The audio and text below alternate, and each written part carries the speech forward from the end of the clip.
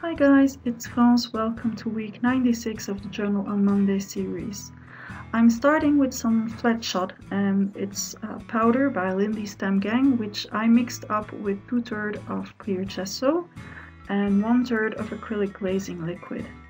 And I'm applying it using a sponge over a crafter's workshop stencil.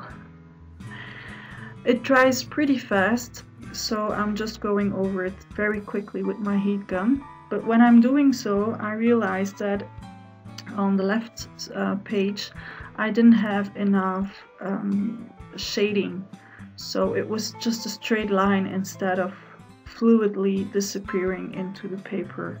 So I added some more, and I'm drying it again, and then I'm adding some flat Fabio, which is a spray that I mixed up with water. Now, as you can see, I'm totally out of my comfort zone as far as the colors are concerned. I decided that it was enough with the blue already. So today I'm using pink, orange and gray. Way out of my comfort zone. So after I blended the flat shot with the flat Fabio, with some water, I dried it again, and now I'm applying some Tim Holtz tissue tape. Going around the spread using gelato, and this will allow me to add a darker shading to the edge of my spread. Then using some water and just going in with my finger, I'm blending it, and I'm using a dry piece of kitchen towel to blend it even more and to tone it down. As I said in the beginning of this video, this is week 96, which means that the big 100 is coming pretty close, and I'm inviting you to celebrate it with me. So if you would like to know how I will celebrate it, check out my blog. You will see the link at the end of the video, and on the same blog you will find the complete list of ingredients that I'm using today, with all the color specifications and product names. I wanted to add a little bit more orange, so I'm going back in with the flat Fabio and some water. And then again drying it, of course. Now this might seem scary, but I can assure you it's very fun to do. So I'm ripping the page of my art journal. Today I know that is what I want to do, so I know why I'm ripping this, and though it might seem scary to you, it's okay with me because I know where I'm going. So I'm taking out a strip of this page, and then again I'm using some gelato to have the same gray edge around this missing strip. And at first I was a bit afraid to go all the way to the middle of my journal, but then I decided it was okay to do so. My book won't fall apart. And then again blending it with some water. Now before I started tearing the paper apart, I had to make sure that everything was completely dry. So if you want to do this, dry your paper completely. I'm rolling how is this called? It's cutter bee bugs, and it distresses paper like if someone has been sewing all around and then took the thread out again. I'm adding a strip of printed Tim Holtz paper, and I'm gluing this down on the next page in my journal so that it's just peeking through the opening.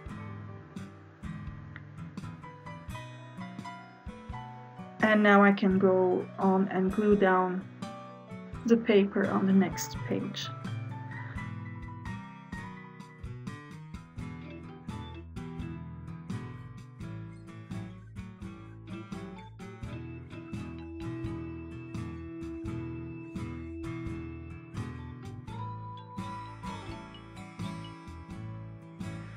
The binding thread was disturbing me because it had picked up a lot of the orange color, and it was really, well, you cannot see it on the video, but it was really right there in your face, so I wanted to tone it down a bit. So I'm using the same gray gelato and just some water and rubbing it on the thread so that it changes color a bit.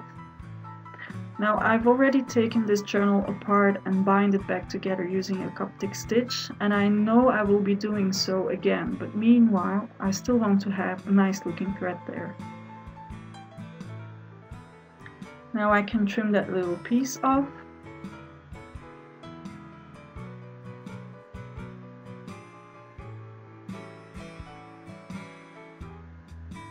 And then I took it through my sewing machine.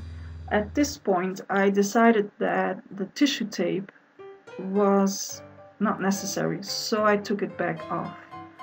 As I already had sewing over the tissue tape, I had to be careful on how I would take it off, and I also didn't want to rip any of the paper underneath because it had created a nice effect with the ink.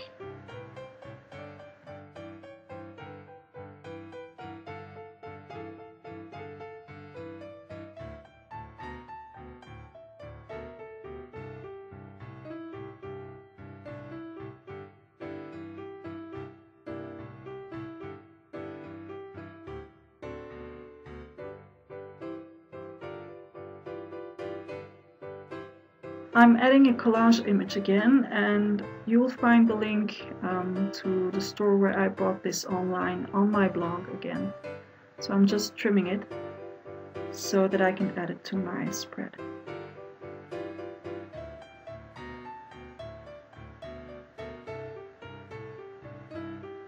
I decided to stamp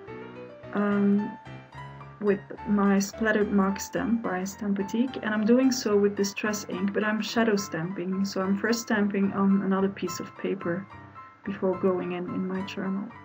This is Lindy's Gang magical powder that I diluted in some water, and it will add a very nice metallic shine to the rest of the spread.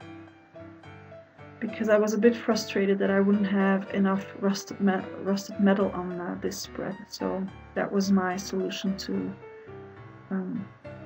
go around that. Adding some distress ink on the edges of my image to take off the white, and then just gluing it down using tacky glue.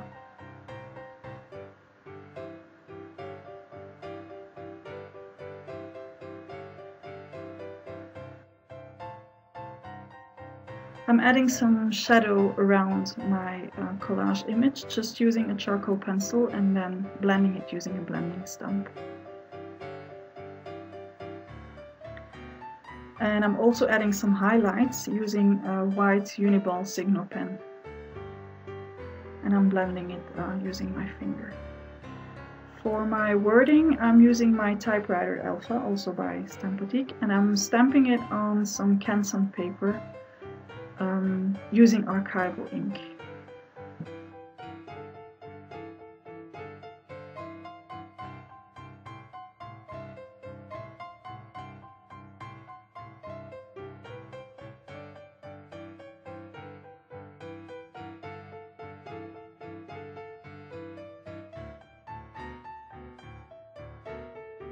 Now I can trim it to the right size.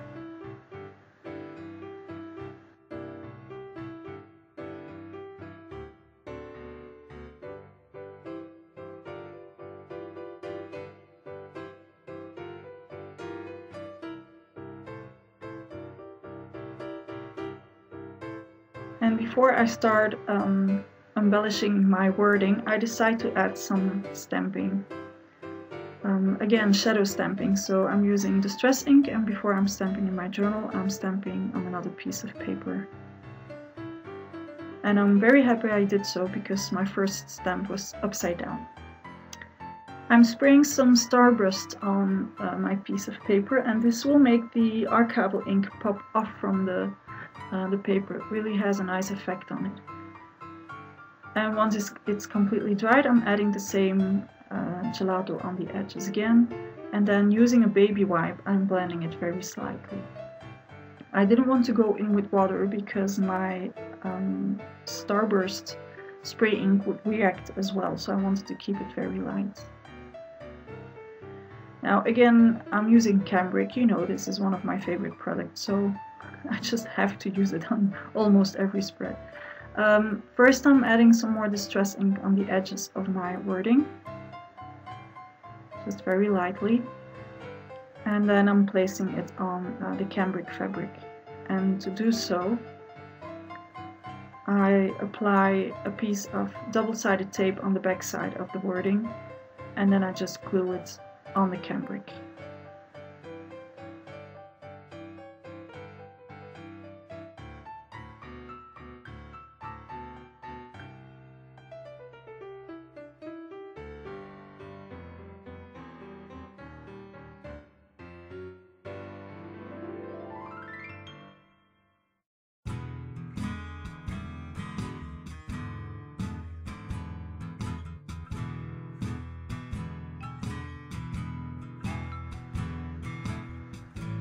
Of course, I had to add some sewing on the text as well, which I did, and then I'm pulling the threads to the front of the text so that I can place a knot in them and keep them in place.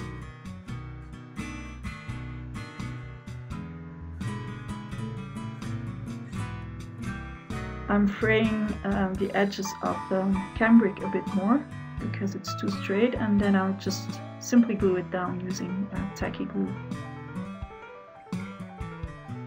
It's actually nothing fancy, but it had a really soothing effect on me to do this spread today.